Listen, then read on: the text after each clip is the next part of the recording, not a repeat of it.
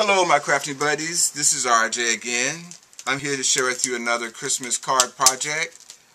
This time again I made some more note cards. I was kind of in the mood for those, so I decided to make some more.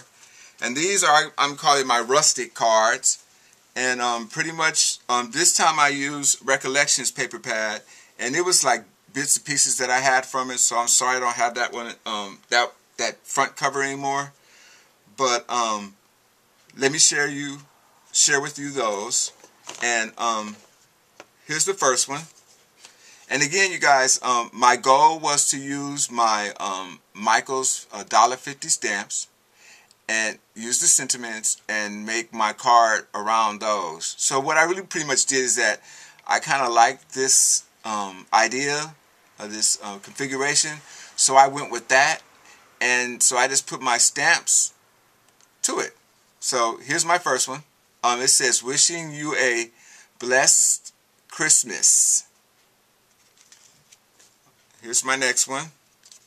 And I tried, they're simple, but I think they're cute. Here's another one. It says, "Deck the halls." Great paper. Here's another one. This one says, "Holiday wishes."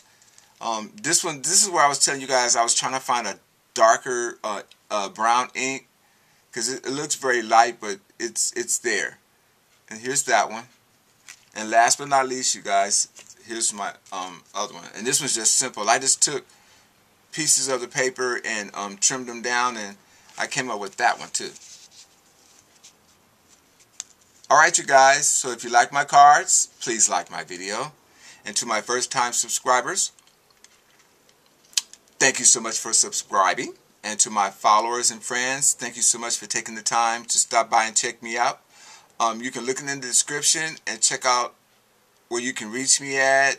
Hit me up. I don't tweet, you guys, so I'm sorry about that. But Instagram, Pinterest, Facebook, YouTube, blog, I have all those.